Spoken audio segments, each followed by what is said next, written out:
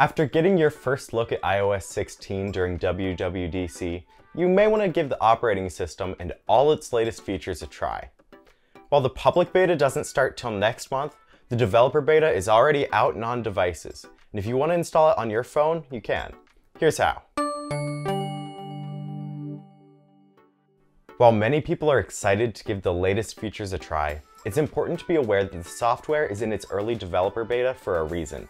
It's not finished yet.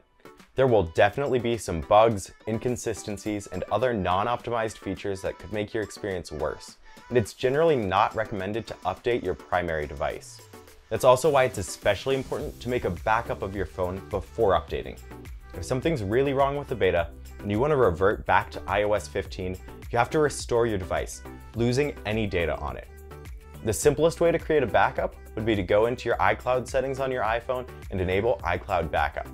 When your phone is locked, connected to a power source, and connected to a Wi-Fi network, it should all back up automatically.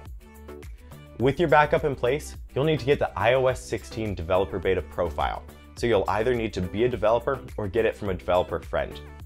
Head to developer.apple.com on your iPhone and go to the Account section and make sure you're logged in. From there, you'll head over to the Downloads section to find the profile downloads for all the beta programs. Of course, you'll want the iOS 16 beta, so scroll down to that and hit Install Profile. Hit Allow, then you'll head into Settings. With the newly downloaded profile, you'll see a new option that says Profile Downloaded that will immediately take you to the profile. You'll then hit Install and put in your device's passcode. You'll have to read Apple's terms, hit Install, then hit Install one more time, at which point you'll be prompted to restart your phone.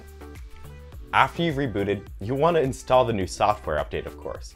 So head into Settings, then General, then Software Update, where you should now see iOS 16 as available. You can then download and install the update to get all the latest features that are coming to the iPhone with iOS 16.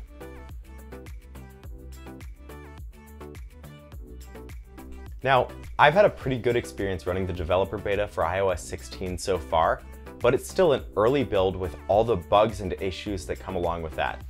If after installing iOS 16 you realize it's not for you, you'll have to restore your iPhone. To do that, you'll want to start by turning off Find My on your iPhone. Then connect your iPhone to your Mac and boot the iPhone into recovery mode. On most devices, you do this by quickly pressing and releasing the volume up button, quickly pressing and releasing the volume down button, then holding the side button until you see the recovery screen. On your Mac, you'll get a prompt to restore or update, and choose Restore. You'll then get another prompt to update your device, and choose Install.